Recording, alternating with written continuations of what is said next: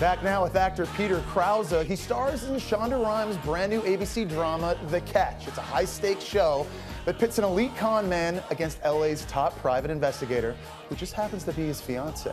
Take a look. What do you think? Will I know why I lost control of my heart and soul? I think you should take it off.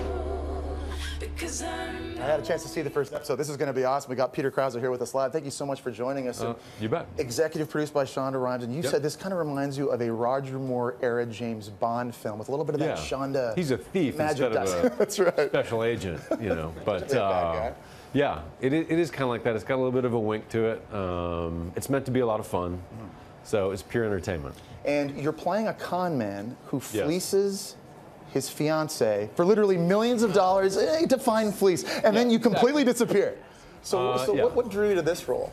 Well, it was very different from Parenthood. This is not necessarily wholesome entertainment to watch with your kids. It's a lot racier than I thought it was going to be. I spent a little more time with my clothes off than I thought I would. A lot of women in America are very happy about that. But I wanted to do something very different from Parenthood. And this certainly is. It certainly is that. Of course, your fiancée is one of LA's top private investigators. And this shows kind of this sexy tango back and forth between you two. And she is going to stop at nothing to bring you down. I don't know about bring me down, but maybe stop at nothing to get me back, hopefully. Because it's sort of an epic romance in the center of the show. And then you've got these really it's two shows smashed together. You've got the investigative unit, then you've got the group of con artists, and they overlap because of the relationship between Alice and Ben. And it's been about 10 years since the finale of the highly acclaimed 6 Feet Under, where you played the mortician Nate Fisher. We actually got a clip of that finale. We're going to show it to you right now. Check it out. Oh, boy. I'm gonna miss you. I'm going in. Oh, God, I'm gonna miss you so much. Nate, don't be stupid. Stupid? Stupid? This is what we came here to do. Come on, bro, you and me. There could be sharks. See, you've been taking your shirt off a long time on TV now. I got to tell you something about that scene. Is they wanted me to do that nude.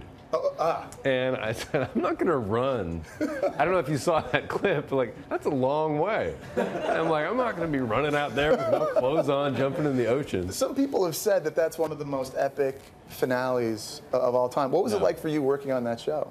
I loved it. It was 5 great years, and when I read the pilot, I thought this is going to be something really special, and then it was an amazing 5 years. You've had a lot of success on camera, but also off. Lauren Graham, longtime girlfriend of yours, you've had a long relationship with. What is the secret to having success in a relationship in Hollywood? She is great. You know, we keep things pretty private. I will say that on my flight here from LA, I was happy to see on DirecTV they were playing Gilmore Girls, so I actually sat on the plane watching Gilmore Girls on my way. I know. So you're getting a lot of ahs in the background here as well. But people are crazy for that show.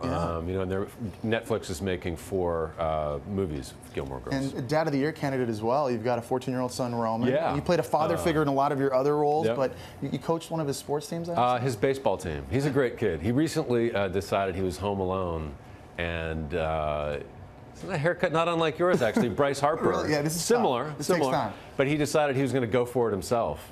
And he took a big gouge out of the, you know, not his head, but his hair. And so I got a phone call, Dad, when you get up here, you got to fix it. Dude, I'm not a barber. I'm not a barber. You know? But I took out some clippers and I shaped it a little bit. Anyway, we got him to LA, and it was we were filming the Tango promo. And I had the guy at work who does my hair cut my kid's hair. It's all day long. Thank you so much for being here, Peter Krause. This is The Catch. It's premiering tomorrow night, 10 o'clock, 9 Central, right here on ABC. We'll be right back.